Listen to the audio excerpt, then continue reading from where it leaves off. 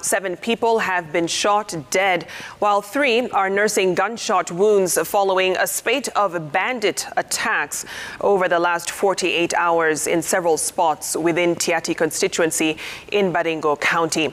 Some residents have been forced to flee IDP camps they had settled in due to the volatile security situation headed for the neighbouring Laikipia County. All this happens amid a forceful disarmament operation launched against residents of the bandit-prone area.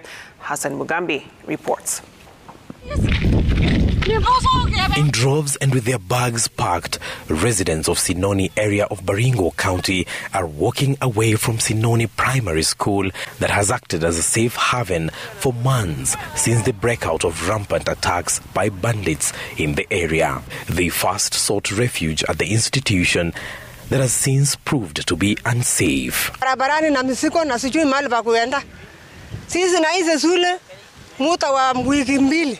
Saa hii wiki watatu sisi nahamishwa. Sijui taenda wapi. Na viongozi wetu sina fikiria kuna wa viongozi.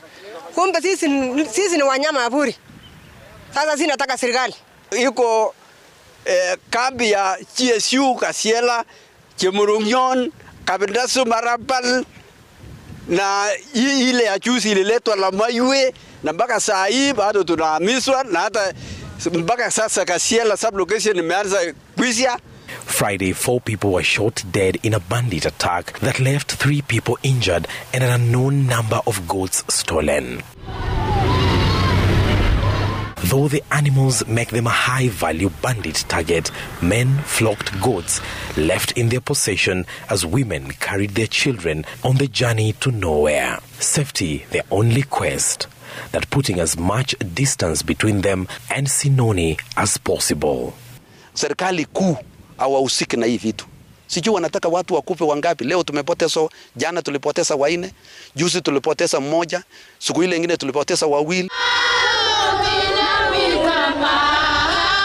A section of residents in the area demonstrating. They protest against what they term national government inaction in the troubles they face. Area County Commissioner Abdirazak Jaldesa assuring them that deployment will be done to safeguard their neighborhood. So pahali wana target sana ni area ya Kasiela, Sinoni pale inaitwa Riverside. Kwa hivyo yetu tu ni kuangalia kufine tune yale mipangilio ambayo already tumefanya ili tuhakikisha kwamba sasa hawana ile pahali ya kupenya. Sinoni Primary School is one of the examination centers in the area.